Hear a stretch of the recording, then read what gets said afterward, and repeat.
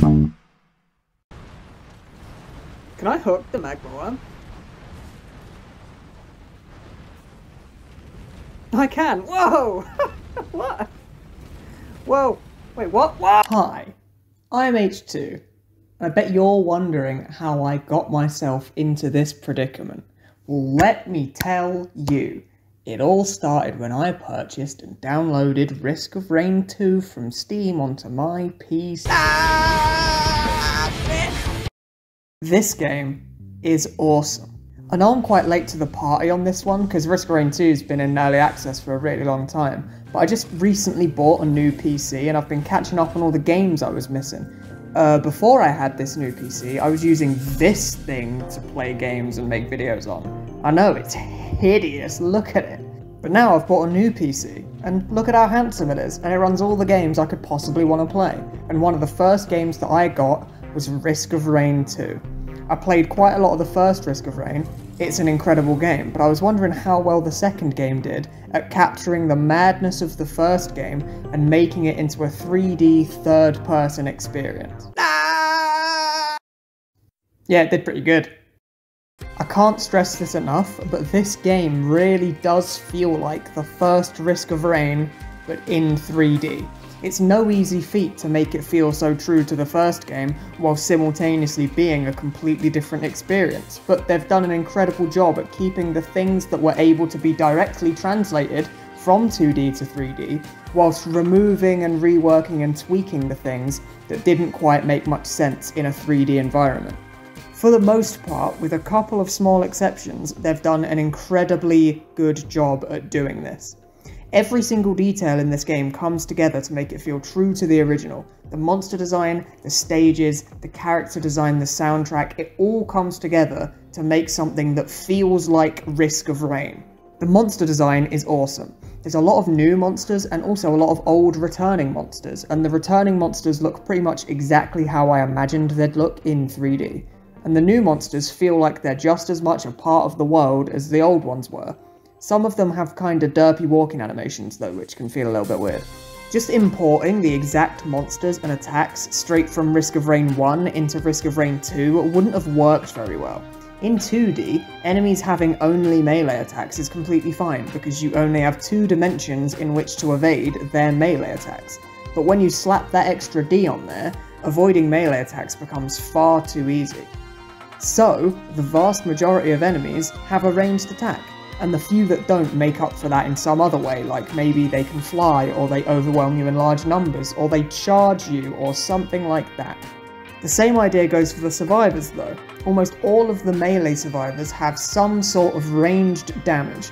In fact, Acrid and Loader may as well be a ranged DPS and a ranged assassin respectively, because despite having melee attacks, their playstyles don't really reward you for getting up close and personal to the enemies. The only true melee character is the Mercenary, and they handled his gameplay extremely well. A melee survivor could have been extremely weak in 3D, but they made sure to give him lots of mobility and also give him a way to evade attacks. This allows him to weave in and out of combat with enemies without getting one-shot. Without all of this mobility, the character would be extremely useless. His kit in Risk of Rain 2 is basically the same as in Risk of Rain 1, but luckily that had lots of mobility and lots of invincibility frames for him to dodge attacks with. The returning survivors in Risk of Rain 2 were redone and reworked in a really awesome way. The Loader in the first game basically had all of the same abilities as they do in the second game. In the first game, the Loader had a pylon similar to in the second game, but it worked slightly differently. You would place one down, and then place the other somewhere else, and any enemies in between the 2 pylons would take damage. And this works fine in 2D, because it's very easy to catch enemies in between the 2 pylons. But in 3D, they'd just walk sideways in the 3rd dimension and out of range, and they wouldn't take any damage. So instead, they just made the pylon zap nearby enemies in a radius, which is a very clever change. But the best change about the Loader is the fact that she can now do this. Loader's grappling hook was kept intact, but being in 3D space allows you to do all sorts of crazy stunts. With this new mobility, they decided to give the Loader an ability that capitalizes off of all this new movement speed that she can gain. So the loader was given a big old punch move that allows you to deal more damage the faster you move, which is what allows me to do this.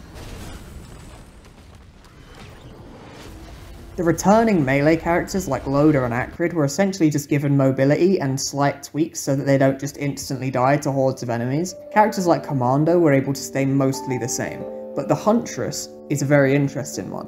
A big part of her kit in the first game was that she could fire all of her abilities whilst moving, which all the other cast couldn't do. They needed to stop for a second to use their melee attacks, ranged attacks, or any of their abilities. In Risk of Rain 2, all of the characters could attack while moving anyway, so they needed a way to make the Huntress feel very fluid and mobile without just using the same thing from the first game. Their solution was to make it so that she can use all of her attacks while sprinting, and all of her shots home in on enemies, so she can kite around better than most of the other characters in the game. I thought this was a super clever way to keep the theme of the character in a game with a completely reworked movement system. One of the characters who I'm not too sure about though is the Engineer. Essentially, he's extremely weak on his own, but can place down 2 turrets which inherit all of his items. So he can have some super weird and crazy combos with his turrets that make them completely wipe the stage of enemies in seconds. He uses an item called Bustling Fungus very well, because his turrets are always standing still, and Bustling Fungus heals you when you're stood still for 2 or more seconds, so the turrets permanently gain the healing effect from this item. On one hand, I think it's super awesome that a character can utilize some of the items in the game that the other survivors find next to useless, such as the fungus. But on the other hand, I think that the gameplay that these combos encourage is just boring. It incentivizes the player to just stand still and not really shoot anything or do anything themselves, and in my opinion, that is mind-numbingly boring. The Bungus Farmer himself is completely different from all of the other characters in the game, and that would be a good thing if his kit made him unique in a way that didn't revolve around standing still and looking at enemies whilst they die.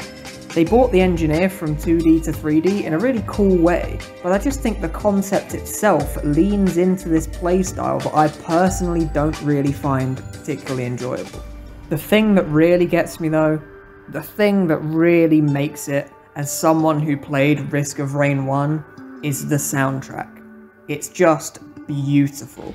It manages to capture that same chaos and intensity of the first game's soundtrack, while also managing to make itself distinct from the first game's soundtrack. And it also manages to quote some melodies and phrases from the first game's soundtrack to give you that fuzzy nostalgic feeling inside whilst you're playing.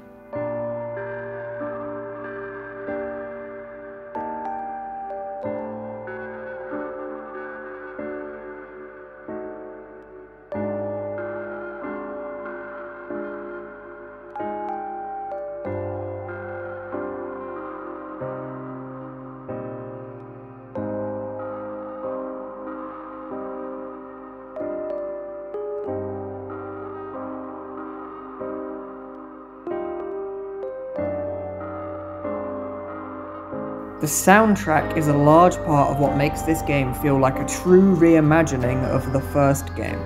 All of the gameplay changes pull most of the legwork, but without the soundtrack, Risk of Rain just wouldn't be Risk of Rain. Thanks for watching.